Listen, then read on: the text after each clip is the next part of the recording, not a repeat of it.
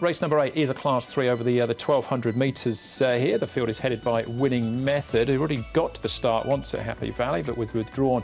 That was back on the 6th. Kinda Cool, he makes his return here on Wednesday night. He was a 2-time winner.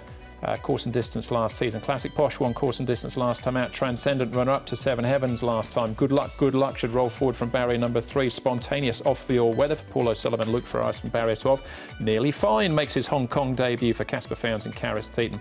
And down to Smiling City, who was runner-up behind Decisive 12 last time out. First up this season.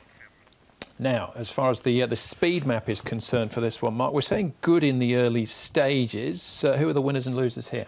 We've got Colonel and Jolly Good Heart showing good speed. Colonel's drawn in barrier number 8 this week. Jolly Good Heart, he's drawn down in barrier 2. The other horse, Paul, with plenty of early speed is Good Luck, and he is drawn right in between them in barrier number 3. He goes his best races when he can find the lead too. Yeah, so if he pushes up, you might be more on the good to fast side of things. So I think the horse who's going to get the best run is Winning Method, just in behind. He should get a really nice run.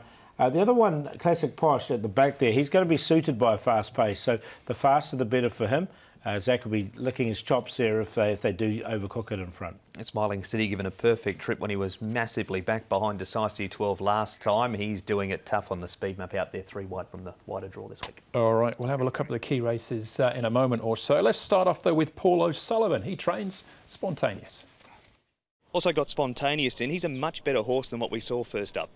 Yeah, we put the blinkers on him, and I think that's going to be a big help to him. He just went through the motions his last couple of runs. Didn't show a great deal of enthusiasm, but again, the barrier's not going to be a help.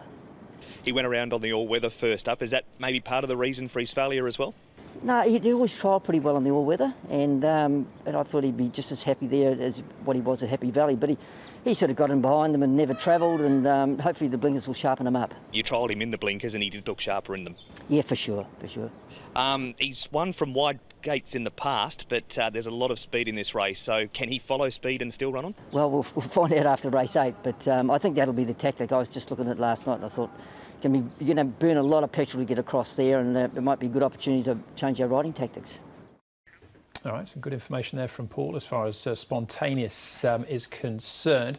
If we have a look, though, at the last start winner here of Classic Posh and Colonel, Paul. Colonel drawn down on the inside. Hasn't fared quite as well at the barriers this time round, though. He's a little bit further out. Yeah, so he's going to have to work a little bit to get to that pace, but we know he does have that early speed, so they'll be really hunting him out of the gates, I think. And look, Classic Posh goes back anyway. He's drawn 7, so he'll just slide back and just want pace on. You can see Classic Posh well back here, running on. Look, Colonel was off and gone here, and it was a good piece of work here from Classic Posh to reel him in late. I think he might get a bit more pressure this week too, Colonel, with horses like Good Luck and Jolly Good Heart in the race, and can see a lot of similarities on the way that Classic Posh finishes that race this week. Colonel gets a £5 turnaround for that beating as well. See if that's enough to level things up a little bit. Smiling City we're going to have a look at now, finishing in 2nd place. Transcendent 30. He's had a run since Mark, unfinished runner-up himself.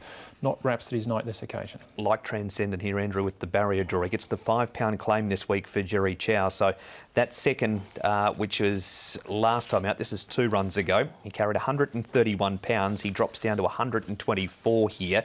And he had barrier 1 behind Seven Heavens. Paul, like him out of his recent racing. Yeah, look, he's been quite consistent, hasn't he? And he's got that inside draw again, so he'll definitely get his chance. OK, and then moving on to the trials, we'll see Winning Methods. So trialled since he was withdrawn, Paul, the last meeting here, and Nearly Fine. What do we know about him? OK, so Nearly Fine is a new horse on the scene. I do like the Winning Method trial here. He's 17 pounds. He's had the 3 trials to get him on.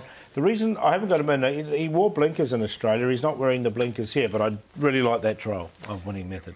He actually wore blinkers in that trial, Nearly Fine, and Paul is right. He's not wearing them on race day, so maybe when he gets the blinkers down the track, if he doesn't perform first up, might be the way to go with him, but definitely Winning Method. OK, he's one to watch then. He's about 20 to 1, Nearly Fine. Our favourite's Transcendent, Paul. What do you think? Yeah, look, I'm going to go with Winning Method, though. I just really like that trial. I like the fact he's coming back to 1,200 metres, and I just think he's going to get the best run in the race, and he's in the right grade now in Class 3. He has been running in Class 2. Spontaneous with the blinkers on, he'll get back, he'll be running on late. Colonel out from the front. If he doesn't lead, he can be just in behind the pace. And then Kinda Cool. He's got a good fresh up record, Kinda Cool. Joe aboard from barrier number 5. He can sit in behind the pace as well. So good race, 1892. Transcending gets his chance again. Beautifully drawn and a weight allowance for Jerry Chow. He's been racing well around Happy Valley. A winner there in May. He's had 2 starts this time in. A third behind Decisive 12. Then carried 131 when second behind Seven Heavens. Big weight drop this week. Classic Posh, the anticipated speed in the race, is going to suit him. Winning Method, Matthew Chadwick on board. He has a good record on the horse too. And Kinda Cool comes here first up. He's had a couple of trials up at Chung Fa. 4, 3, 1 and 2. 1 and 4, my cue there in the last. I thought Winning Method and Transcendent looks like he's just about got his foot on the till as well there in race number 8.